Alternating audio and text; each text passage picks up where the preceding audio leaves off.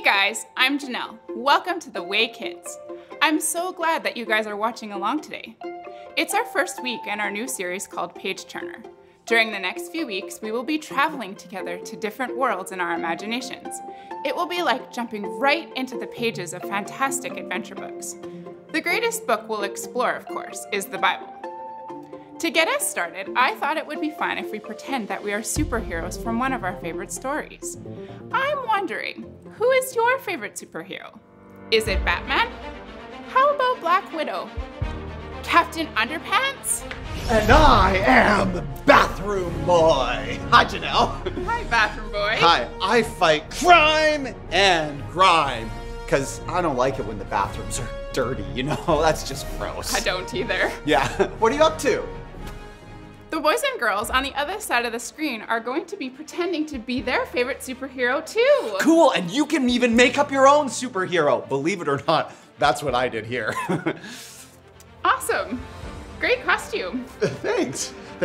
I was just going to have them do some exercise to prepare for their next mission. Great idea. Stretching and getting ready for your mission is so important. Would you like to join us? I would love to. Yes. Awesome. Okay. Every superhero knows they need to stretch before they go into battle. So first, I want to see if you can reach all the way up to the sky. Reach as high as you can. Step on your tiptoes. And if you can get a toilet plunger, you can reach even higher. Next, I want you to bend to the side like this. How am I doing? Oh, you're doing great. Yeah. Awesome. Bathroom Boy, let's go this way. Kids, oh, you're flexible, Bathroom Boy. Thank you. Great I work out work. just a little. Great work. Another thing superheroes need to be able to do is be able to move really fast. Let's practice running in place as fast as we can. How am I doing? Stay in your area. Don't touch anyone around you. My masks are fogging up, but I'm gonna be okay. Now, another important skill is the ability to stop really quickly. Oh, yeah. So when I say go, you're going to run fast as you can in place. And when I say stop, you have to stop as quickly as you can. Are you ready? I got it, yeah. All right, go. Let's go. Come on, you at home, work with us. Go, stop. Okay, let's do it again. Go, stop. Great work, Bathroom Boy. Thanks, high five. Good job. No, here. Great job, kids. Yeah, I think I hear Janelle. Okay, I gotta go fight some crime and fight some grime. Thanks for helping me train our heroes today, Todd. Wasn't that so much fun? Heroes need to be prepared to go on their next mission. Today's Bible story is going to show us how we can train and prepare for our own adventures. Let's watch our lesson to learn more. Hi there, little chicken nuggets. It's me, Carl. Welcome to Grow TV. Welcome to Grow TV. Hosted by Carl. Where we have fun with our friends, talk about Jesus, and go over everything the Bible has to offer. Now once again, welcome to Grow TV. Hey there, kids. It's awesome to see y'all. Did you do something to your hair? I like it. It's like a cool 70s astronaut vibe. I dig it. Anywho, I'm here at home today getting ready for something very, very exciting. I have the whole day in front of me. I can do whatever I want. Just imagine it. I can go skydiving.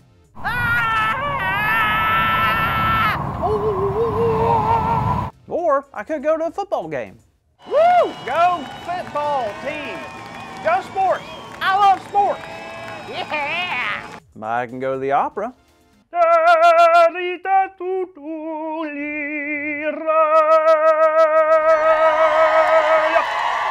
could go to the ocean. The world is my oyster. Or if you're allergic to shellfish, then the world could be your hush puppy. I'm telling you, today is the perfect day. Nothing, and I mean nothing, could go wrong.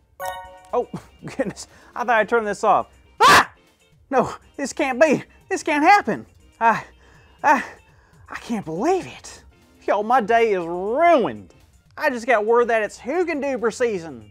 Y'all don't know what a Hoogenduber is? Okay, well, you're lucky. A hookenduber is an exotic bird here in Florida. They're super colorful and really pretty to look at, but don't let that fool you. They'll fly in your hair and mess it all up. So bad to the point that you just have to shake it all off. When they flap their wings, they put out this terrible smell. It stinks up the whole neighborhood. And if that isn't bad enough, I'm allergic to them. This is awful. I wonder how long they'll be outside. Let's see. Are you kidding? It says hookendubers nest in new areas up to 4 weeks? Oh no, I'm stuck in my house for weeks? This is terrible. What am I gonna do? Maybe I'll watch some TV. Huh, it's not working. Maybe it's voice activated. Turn on. Hey, don't yell at me. Ah! Well, no TV. I just don't know what to do. I mean, I could try reading, but I don't like to read. Well, it's either that or contemplate every decision I've ever made and fall into a deep hibernation. Reading it is. Now, what to read, what to read. All right, well, let's just pick a chapter of the Bible. But first, I'm going to ask God to really help me dive into this Bible. Okay, here we go. Holy moly, where am I?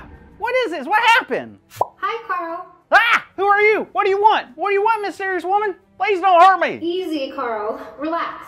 I'm Grace. I only know one grace, and that's the grace that Jesus offers. That's it. Why are you here? How do you know my name? Where am I? Well, to answer your first question, I'm here because you're here. Huh? Well, you asked God to help you dive into your reading, so that's exactly what happened. You dove into the Bible story. We are where the Bible story takes place. I know, first-time story divers tend to get a little disoriented, so I'm here to help. Wait. Are you saying we're back in time to when the Bible story happened? The actual Bible story? Sorta, somewhere between a dream and reality. Like a fantasy world. This is where you can learn about some of the greatest stories in the Bible, but truly experience it like no other story before. Wow, that's incredible. So, where am I? Let me take a look. Well, if I'm reading this right, I believe you are in the book of Luke chapter 4. What happens then? Let me see. Oh yeah, this is a story of when Jesus was tempted in the wilderness. No way! I love that story. Really? Me too. It's a great story. Well, walk me through it anyway. This story takes place right before Jesus began his ministry. He was probably around 30 years old.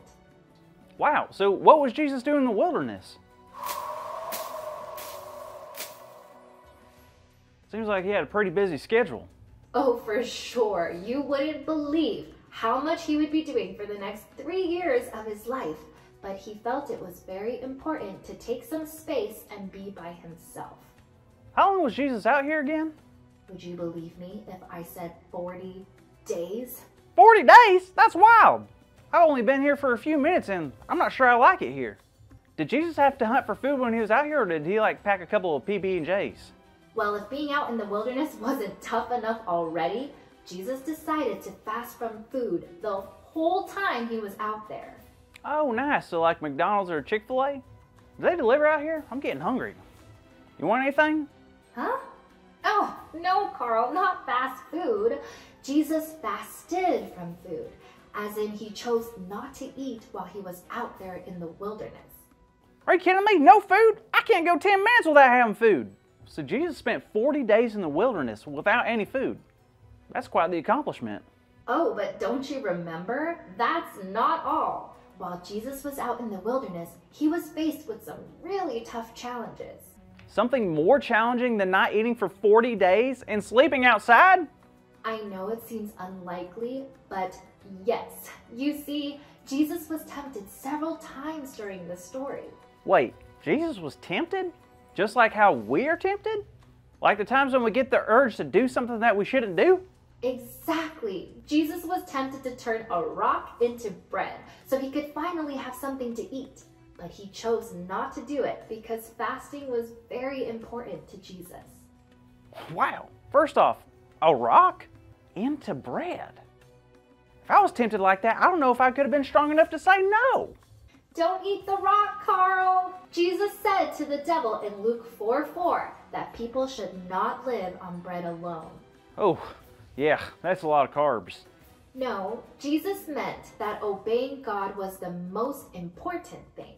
So Jesus stayed focused on God instead of giving in to what the devil told him to do. But right after that, it says Jesus was tempted again. How? He was brought up so he could see all the kingdoms in the world and was told that all of it would be given to him and he would be in charge of all the people in those kingdoms. All he had to do was just say the word. Well, what did he do? He said this, "It is written, worship the Lord your God and serve him only." Man, being out here, I can only imagine how tough it was for Jesus. I mean, for him to turn down the glory that was being offered so he could stop suffering and just have it easy. Was that it? Not yet. The devil tempted him one last time by telling Jesus to jump off the highest point of the temple. What? Why? The devil was testing him because if Jesus was really the Son of God, of course God wouldn't let Jesus get hurt. God would probably send angels to rescue him. Oh, so then Jesus should have done it to prove that he was God's son. No, Jesus didn't fall for the devil's tricks. Jesus knew the devil was twisting God's words and trying to make Jesus doubt God's power and love. So Jesus said, "Do not put the Lord your God to the test." Wait, I'm noticing a pattern. Wasn't everything that Jesus said directly from the Old Testament? Yep. You see, God gave us the scriptures for many reasons, but one of them is to do exactly what Jesus used it for. Well, what was that? To fight temptation. God knows we will face many challenges in this world, but God also knows we can use the Bible to fight off anything that comes our way. Even hunger, anger, bad thoughts, and sadness? Yes, all of those. All we have to do is read God's story.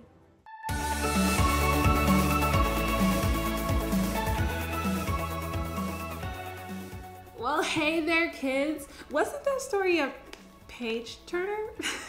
The Bible never ceases to amaze me. We heard about Jesus fighting temptation and overcoming it. I bet it's cool to hear that God can prepare us to fight temptation too.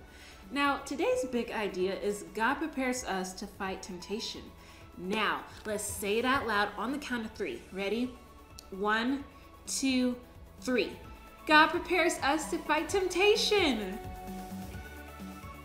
Yay, great job, kids. Now, I'm going to hold on to this promise because I've been tempted lately. It's kind of normal to be tempted, but God prepares us to fight temptation. All right, count on God this week, okay, friends? See you next week. Thank you for watching, and tune in next week for a new episode of Road TV. Wow, isn't it so exciting that we can fight temptation by diving deep into the greatest story ever written, the Bible? God prepares us to fight temptation. That is our big idea. We're going to practice saying our big idea together in a few different ways.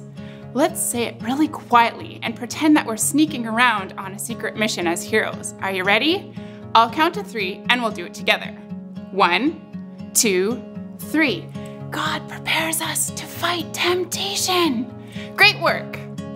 Now let's say it again, but this time let's say it really loudly and we can pretend we are a superhero who has just saved the day, like this. Here we go. 1, 2, 3. God prepares us to fight temptation.